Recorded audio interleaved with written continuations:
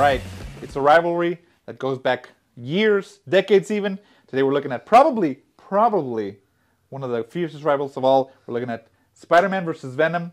I would say Venom is probably, I mean, Venom is definitely like Spider-Man's like complete opposite.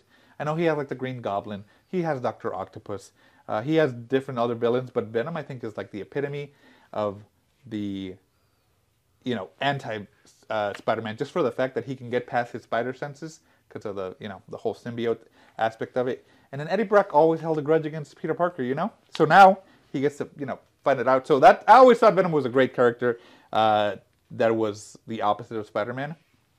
And of course he eats people. You know, he wants to eat his brains. So let's take a look. So we're looking at this omnibus that came out recently. This is the standard.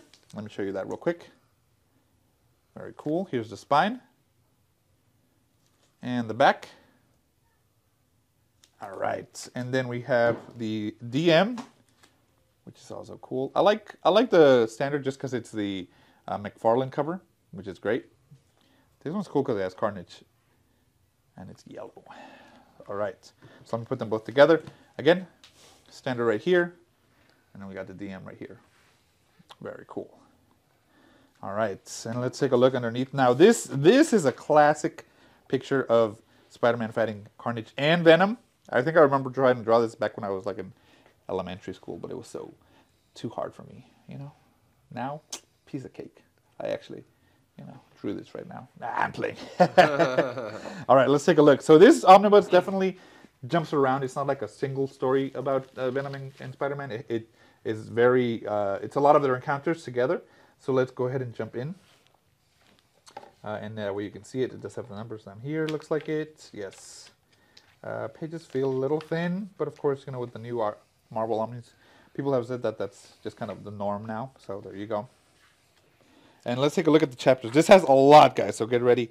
It has Amazing Spider-Man from 1963, number 258, number 300, number 315 to 317, number 332 to 333, 346 to 347, 361 to 363, 374 and 378 to 380.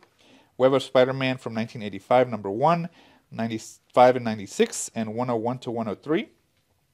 Avengers Death Trap, The Vault, Darkhawk, number 13 through 14. Spider-Man, The Trial of Venom, Ghost Rider / Blaze, Spirit of Vengeance, number 5 and 6. Spider-Man from 1990, number 35 and 37. Spectacular Spider-Man from 1976, from number 201 and to 203. And materials from Amazing Spider-Man from 1963, 373, 375, and 388. And annual number 25 through 26. Web of Spider-Man, annual number 7 and 8. Spectacular Spider-Man, annual number 12. Marvel Comics Presents from 1988, number 117 to 122. And Spider-Man Unlimited from 1993, number 1 and 2.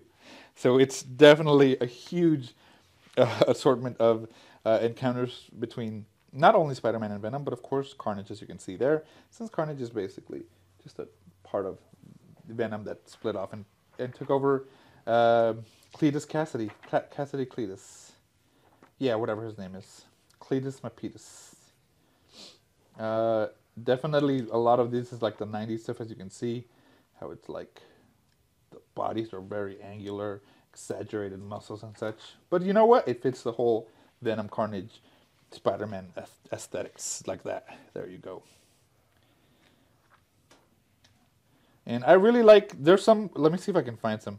I like when Venom has like this exaggerated mouth that looks like ridiculously big. Let's see if we can find some of those, because I think that's just where he looks more like an actual monster. Where, you know, on some of them, like look at this smile, like it goes like half his face. I always like that. There's some that, let me show you. There was one that I was just like, dude, that thing looks so scary. When his teeth are like all coming out. Where is it? Where is it? Like that, look. Like they're just like popping out of like his skull. Like it's just like that. Look at it. It's like complete monstrosity. Yes, his mouth is huge. I actually really like that, like that. Because of course it's an alien. Like, give me something that I'm gonna be scared of. Look at that, bro. Like just the jaw like hangs out like exaggerated amount. Like that's the nightmare stuff, you know? But yeah, that's definitely a lot of that 90s style artwork where it's just like insane. All right, so let's take a look what else is included in the back. Okay, you know what? I would have liked to see a symbiote costume with the red like that. But the black and white is just, it's classic, bro. It's so classic. But we got the red and black with the null. You know how his symbol is, the red venom thing? Oh yeah, that's really nice. Yeah. It's good to have on a villain. Yeah, yeah. Very cool. Look at this one. Look at the mouth like that, like just like spreads open. Something from like Beetlejuice. Like that too, yeah. That's kind of, I kind of like Ultimate. If you read Ultimate Spider-Man, their symbiote is very much like primal, animalistic. Like just it doesn't look like. Besides just like at the end where it looks human, yeah, but the rest of it's just like a blob with teeth and all that.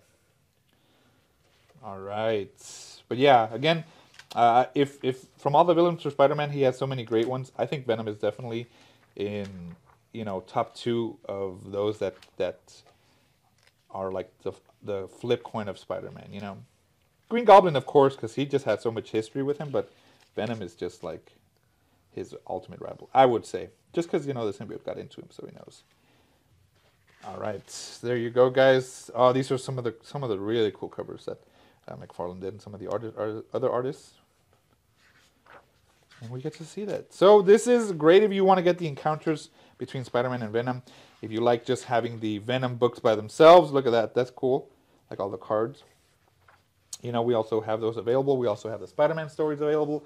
But, this is a great Omni to have if you just want those encounters between your neighborhood Spider-Man, your friendly neighborhood Spider-Man, and then, of course, the what do they call the Venom? They call him the Lethal Protector. Oh yeah, Lethal There Protector. you go. So get yours at Organic Price Books, guys, and I'll see you in the next one.